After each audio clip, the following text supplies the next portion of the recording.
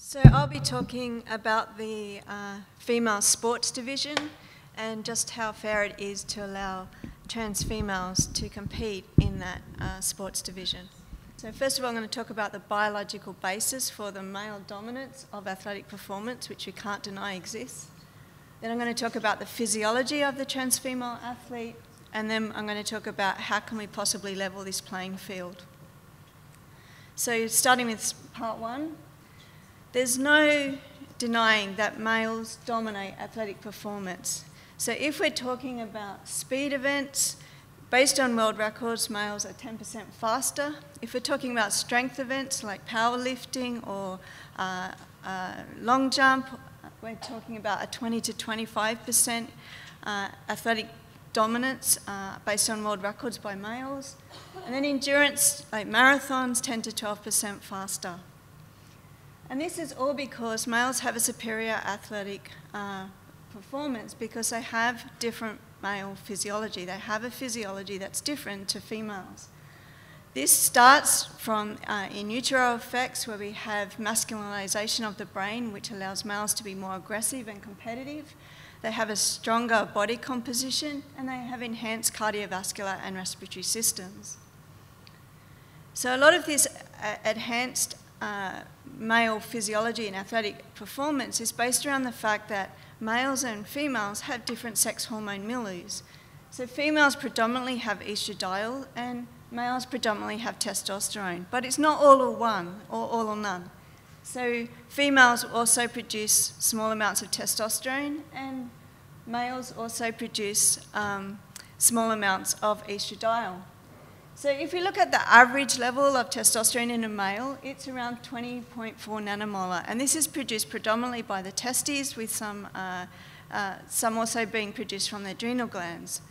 In females, our concentration on average is around 0.9 nanomolar, so less than 1 nanomolar, and it's produced in the ovaries and also in the adrenal glands.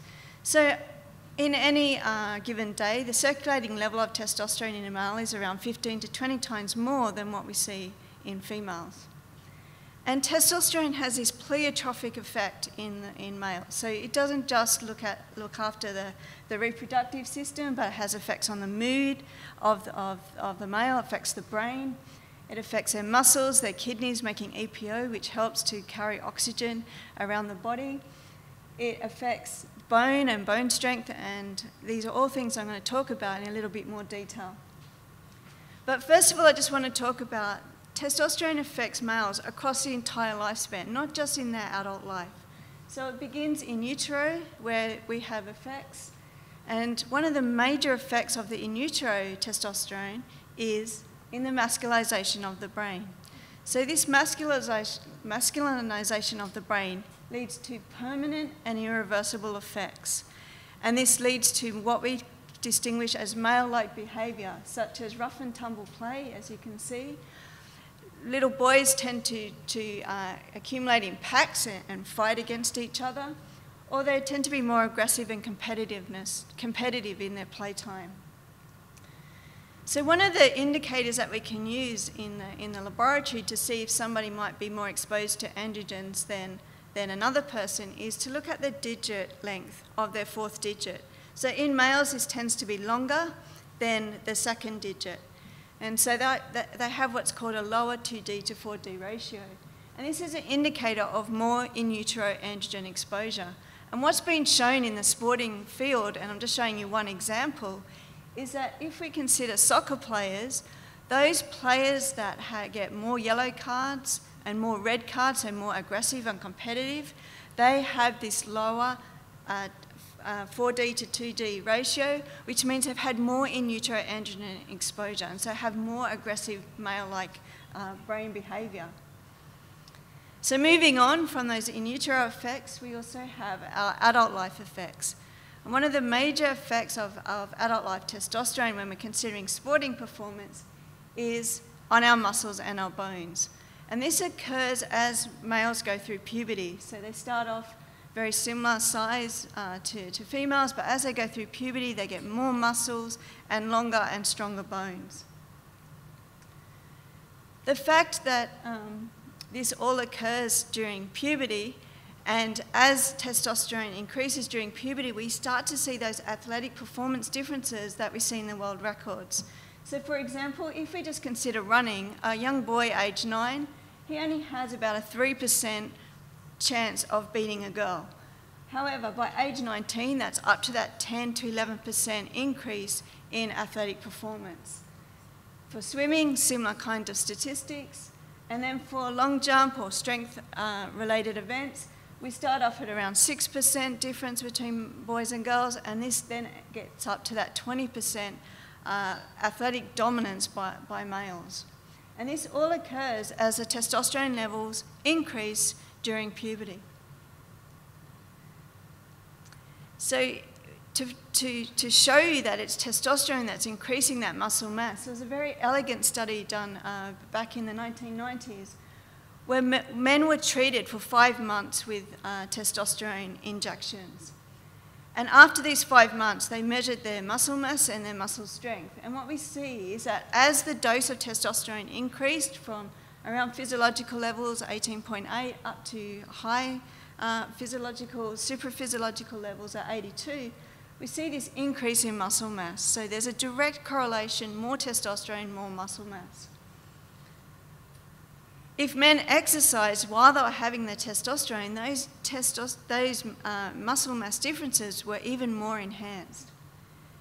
Now, one thing I want to show you is that even at the low doses of testosterone in these men, even at those low doses, we didn't see a decrease in the amount of muscle mass.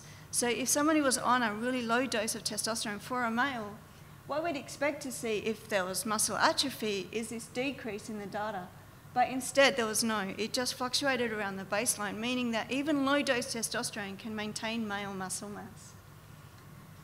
Then we have this other phenomena called muscle memory. So if you go to the gym and you train your butts out for the next 3 months, and then you decide to go on a cruise around the world for the next 3 months and do nothing, then you come back to the gym, you'll be back to somewhat of your sedentary state. But once you start exercising, you're going to get stronger and faster, a lot quicker than you did in your initial stage. And this is called muscle memory, and it's testosterone that's driving that muscle memory phenomena.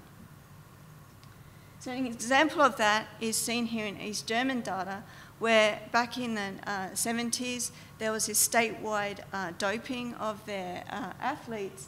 And what we see here is a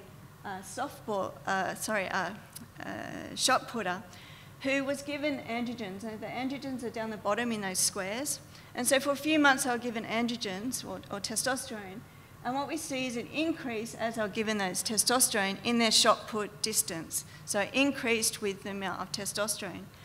Then they stopped competing and they stopped getting their androgens for a few months, and then it started again in July. And what we see is that their baseline didn't go back to their former level. It started higher and it accelerated much faster. And this is due to that muscle memory effect. So it affects muscles and it also affects bones. And so one of the things about males is that males have increased bone structure and bone strength.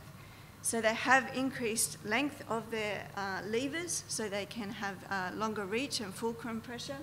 But they also have a bigger articular surface, and so that allows them to put down more muscle in the first place. So if you compare that to females, females only have 44% on average. They have 44% lower upper body strength and 28% lower body strength, simply because males can put down more muscle. Females, like I said before, have estradiol, and one of the things estradiol promotes during puberty is the widening of the pelvis, and that change of that widening of the pelvis changes the hip adduction, and so that makes females intrinsically slower because they have a different rate of rotation through those hip muscles and hip joints. The estradiol also promotes ligament loosening, and so females are more prone to injuries, and they lay down more fat mass. Now, fat is absolutely essential for reproduction and fertility, but it's got nothing to do with athletic performance, and so kilo for kilo, males are always going to be stronger. So the other thing that we know about males is that they have a bigger aerobic capacity. So females, we have to have our diaphragm set higher because we're going to have a baby growing in our abdomen, this area, and so we have to sit up higher. So males have a lower diaphragm and a larger lung size from birth. Also, during that in utero postnatal phase that I was talking about with testosterone, what testosterone drives is increased alveolar multiplication. So what these are little sacs within the lung that trap the oxygen and give it to the blood. So males can intrinsically take more oxygen in and then put it into the blood. So males can deliver more oxygen to the blood. Then relative for size, because our heart is actually a muscle, we know testosterone increases muscle size, it also increases heart size. So for any male of the same size compared to a female of the same size, they'll actually have a bigger heart. If you've got a bigger heart, you can pump more oxygen out to your tissues in your body, including your skeletal muscles. So the muscles in a male can get more oxygenated blood, which is much better for their aerobic capacity. So let's just put all of this into context if we're talking about male physiology and athletic performance. They've got masculinization of the brain, which makes them more competitive and aggressive. They have increased or stronger, longer bone structure, and they have enhanced bone mass that makes them stronger, less prone to injury. They have this muscle memory effect that's been driven by testosterone. They have an increase in lung capacity, increase in heart size. Then they also have this post-pubertal effect of testosterone driving muscle mass. And we know that for 5 months in males, even at very low doses, 10 nanomolar, it will maintain muscle mass for at least 5 months. So let's now convert that to the trans female athlete that's going to come and compete against a cis female athlete. So testosterone levels for females sit in this range, 0 to 2.8. And then the male range is about 7.7 to 29.4. So let's call it 8 to around 30. That's the range for males. And so at the moment, the IOC rules, or the rules that are governing our sport, is that estradiol therapy is required for a trans female athlete to lower their testosterone to 10 nanomolar for 1 year. For some sports, it's just 6 months.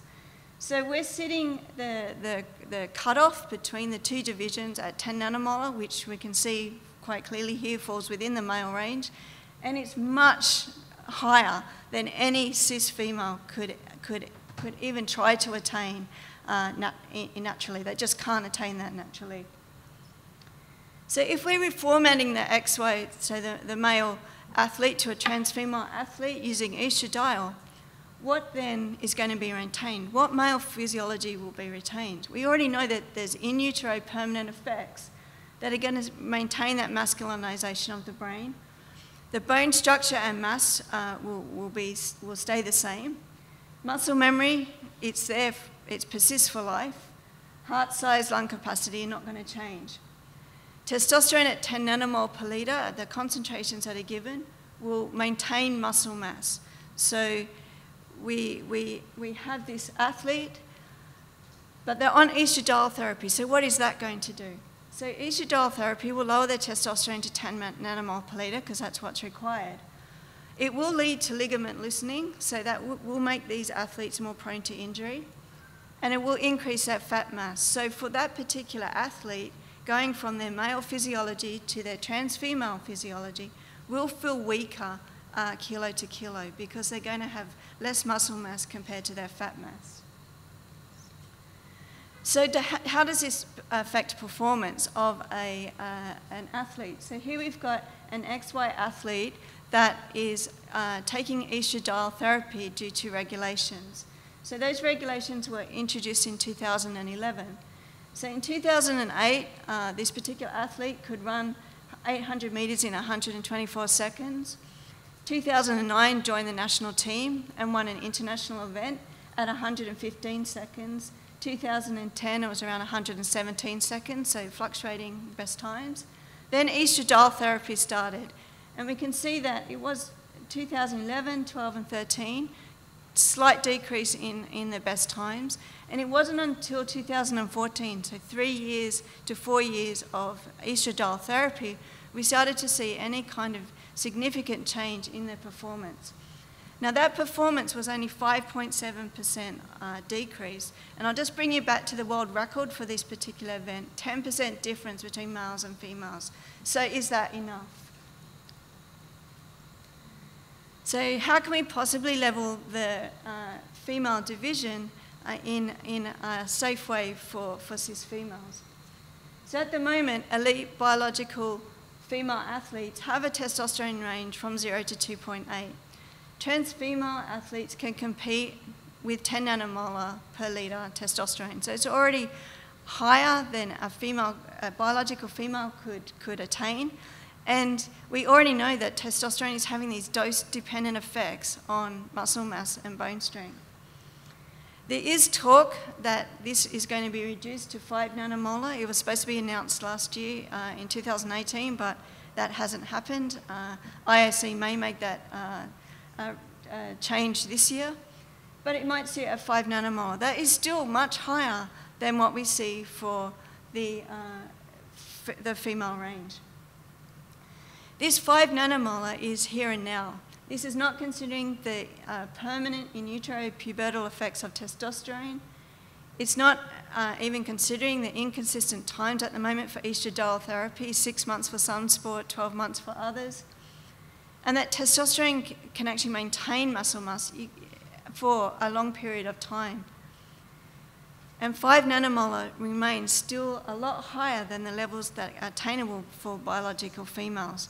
So while a lot of people are talking about trans females and how we can include those into the female division sport, people have to start standing up for the elite biological female athletes and saying, well, are we creating a fair level ground for these athletes? So I just want to acknowledge my university where I'm from, and also I'm part of the WISPA High Performance Sport Group. Thank you.